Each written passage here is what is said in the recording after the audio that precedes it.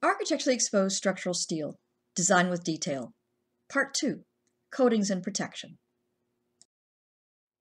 This presentation is brought to you by the Association of Collegiate Schools of Architecture. My name is Terri Meyer Boake. I teach architecture at the University of Waterloo, and my passion is steel. The core idea is about form, fit, and finish. These two trees are both ACSA, yet each is quite different from the other. So why would the ACSA specification be even remotely the same? One is using angular materials with a combination of welding and bolting, the other using tubular material and special cast nodes for the connections.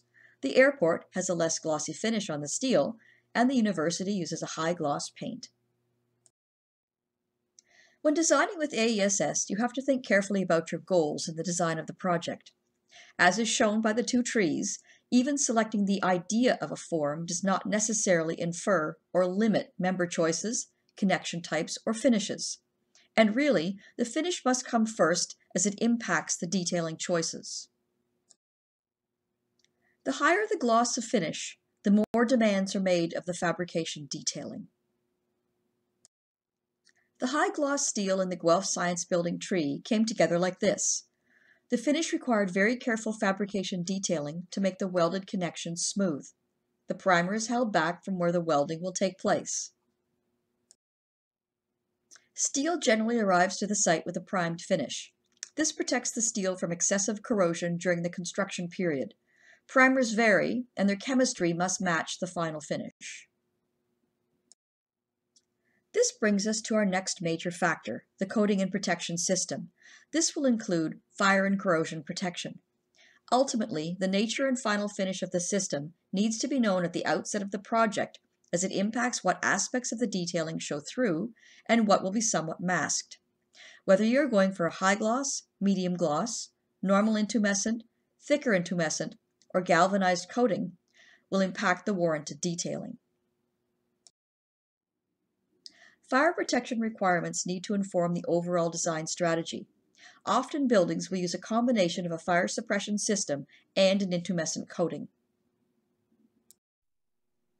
Intumescent coatings expand to create a protective thickness over the steel when it experiences the high heat of a fire. The thicker the intumescent coating, the longer the protection. Although intumescent coatings are able to be pigmented to resemble a painted coating, it is important to understand issues of color matching if the steel is located in high traffic areas that may require periodic repair. An intumescent coating will have a finish akin to the texture of an orange peel. This varies between thin and thick applications, but it is important to think about the texture as you are detailing the steel.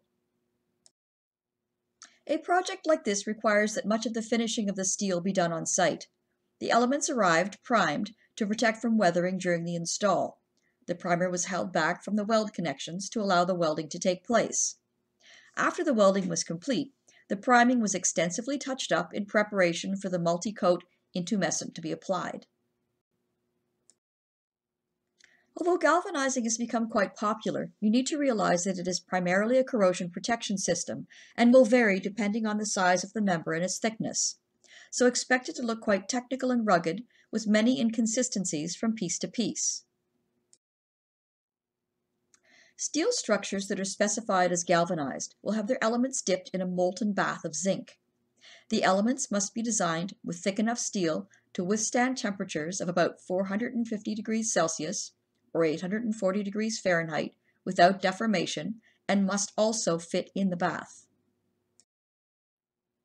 The thickness of the zinc-based galvanic protection will depend on the adhesion to the structural steel. The thicker the steel, the thicker the protection layer. This project uses galvanization as the protection system for the exposed steel decking, wide flange truss, and round HSS columns. The design is detailed to allow the elements to be small enough to be dipped in the hot zinc bath. Galvanized steel can be welded or bolted. The welding will be carried out prior to dipping. Here, these tightly designed site connections were carried out via bolting. The selection of a galvanized finish for this semi-enclosed public space was quite deliberate to enhance the chaotic ruggedness of the design. Galvanized decking was also used.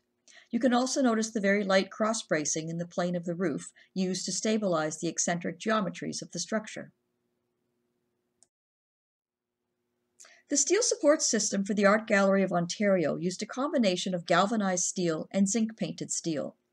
The long ribs were too large to fit in the galvanizing bath, and there was concern that the heat would distort them. The shorter components and the connections to the glulam timber were hot-dip galvanized, as they would fit in the bath, and distortion was not a concern. The color match between the two finishes is reasonably close, and the ultimate position of the steel, which is quite distant, though exposed, is somewhat hidden by the glazed facade components. This award-winning bridge uses a zinc-based system to achieve its corrosion protection. When designing steel in areas exposed to high levels of moisture, detailing is critical, even down to the selection of fasteners. The thinner the steel, the thinner the layer of galvanizing, and the more susceptible the members are to eventual corrosion.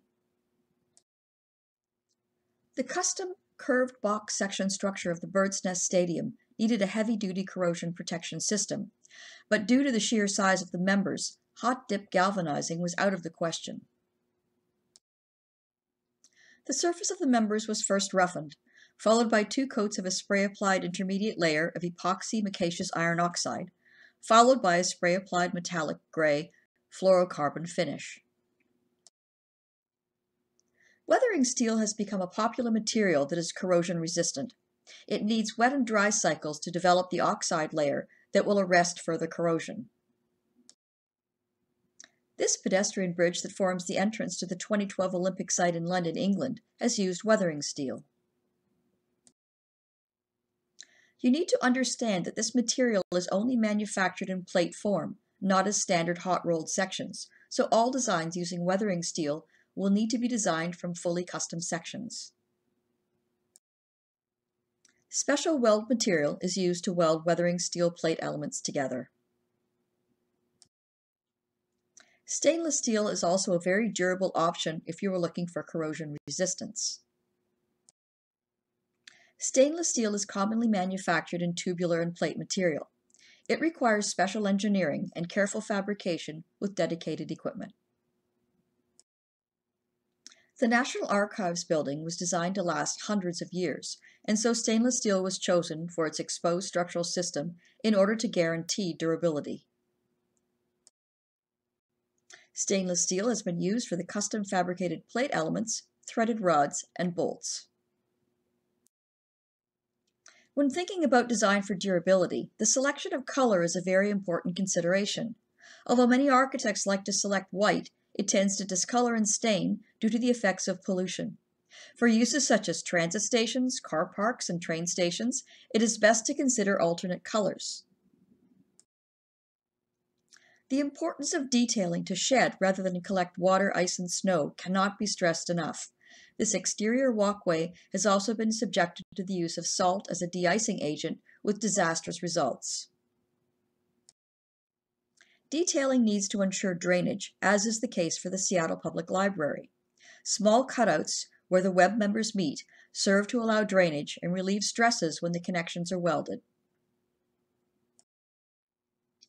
The bottom line for exposed steel is that the finishes, be they for simple finishing, weather, or fire protection, must be selected at the outset of the project so that the detailing can be done in an appropriate manner in concert with the gloss or thickness of the finishing material.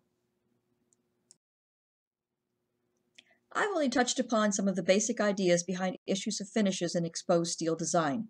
For more information and lots of case study examples and photos to inspire your work, feel free to connect with me on my AESS Facebook page. And for more detailed information on designing with architecturally exposed structural steel, check out this book on the topic. It is filled with plenty of photos like the ones included in this presentation and more valuable tips on coatings and protection, as well as fabrication, erection, design, and detailing.